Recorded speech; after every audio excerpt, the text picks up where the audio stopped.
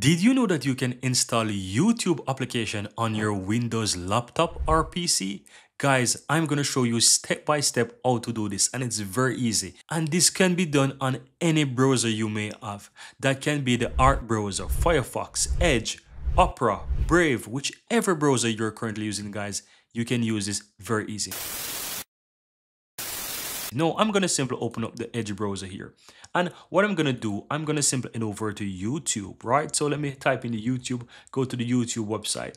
Now, as you can see, I'm currently at youtube.com, right?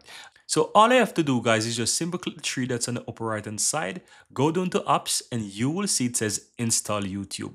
Click on install YouTube, then click on install, and right away you will see that the YouTube is installing. Now immediately it will install, and you will see it says app install, and you can add the app to your taskbar, you can pin it to start, you can even create a desktop shortcut and an auto start if you want. So I'm gonna simply do three options here: to pin it to the start, pin it to my taskbar, and also to create a desktop icon.